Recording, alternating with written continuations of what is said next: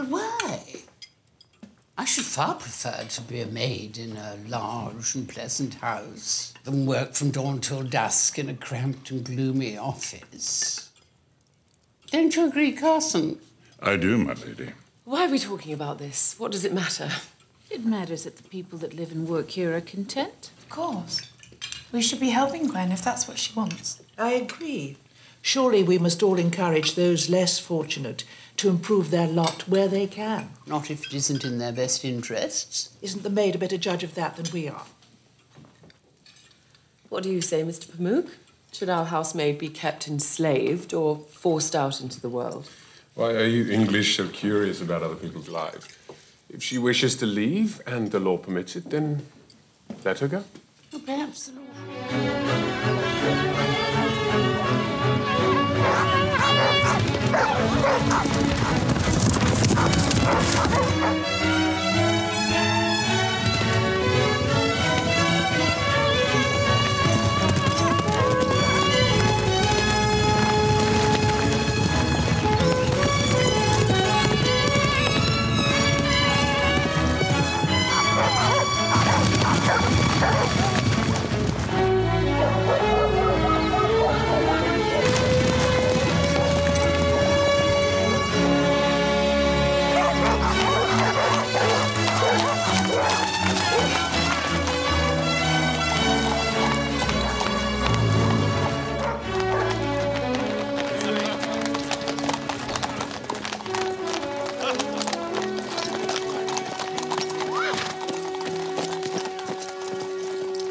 I hope the day is living up to your expectations.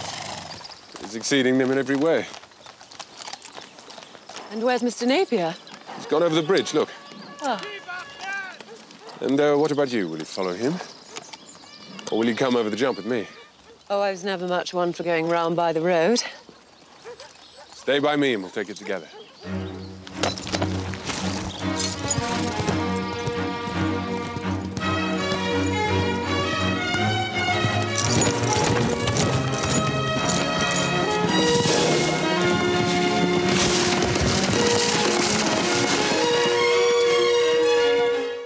I don't seem to be able to find your sister.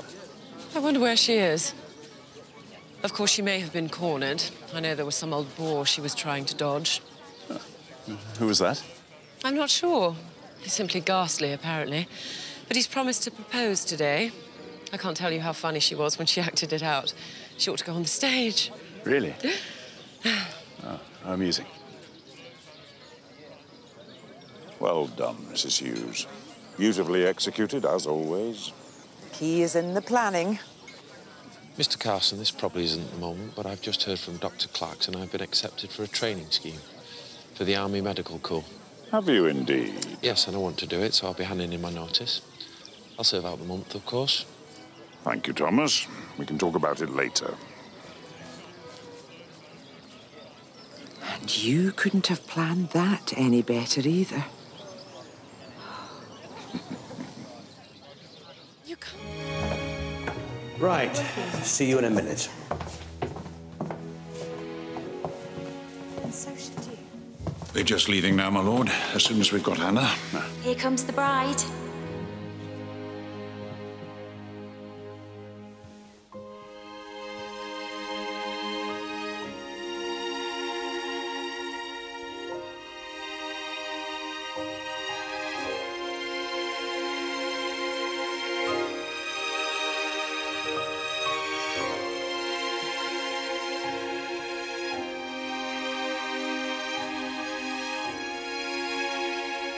Will I do, Carson? Very nicely, my lady.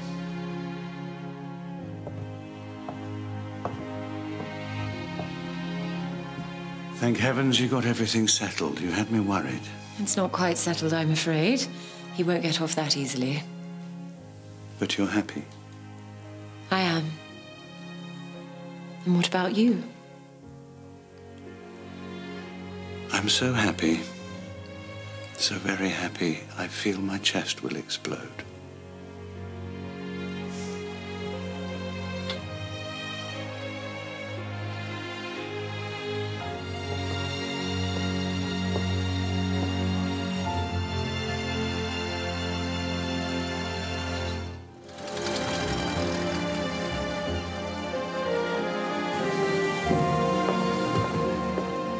Miss Mary Crawley.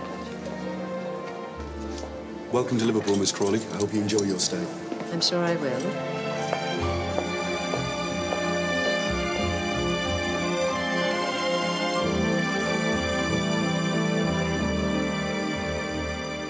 This is Charlie Rogers. He drives on Henry's team. Henry's team, is it?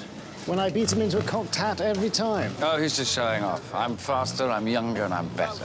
But not at driving. I wish there was something more I could do to be useful. Oh, just cheer, Tom. I don't have to be asked. I don't know why I'm doing this. I can't even swallow. It's all terribly swank. Not a bit will be used to. No? No, normally it's an oil-stained sandwich and a bottle of pop. Well, I'm glad to think we brought an improvement. Thank you. I like Bertie, I do, but when you see them together... Meaning? Only that if Henry were the new Marquis of Hexham, there wouldn't be a woman in England who wasn't setting her cap at him. And what about you? Would you set your cap at him? Because if that's why you're not, shame on you. Oh, stop lecturing me. Excuse me.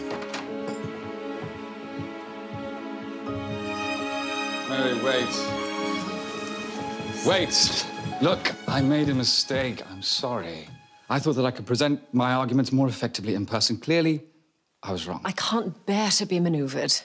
But you see, I think we love each other very much. For some reason, you're fighting it. I'm not. My birth is respectable, so it can't be that. Which forces me to believe that it is my lack of money and position that present the problem. Aren't you better than that? What? Well, it just seems rather small to me. Not to marry a man for lack of money is the same as marrying him because of it. Get out of my way. Am I not right? No, you push in here into my home uninvited in order to call me a grubby little gold digger. You've got a nerve. Mary. Mary. The Dowager Lady Shackleton and Mr. Henry Talbot. Good evening, Lady Shackleton. Golly, nobody told me the nephew was you. Oh, is that what I am? The nephew? You never said your aunt was Lady Shackleton. Did you know she was bringing you here? One must be, lads. Welcome. Evelyn. My hand is complete. Darling. Heavens, we are quite a party. Do you know Lady Anne Ackland? Hello. Mrs. Dupper and Mrs. McVeigh? Anne and I shared a governess, and Jill and I came out together.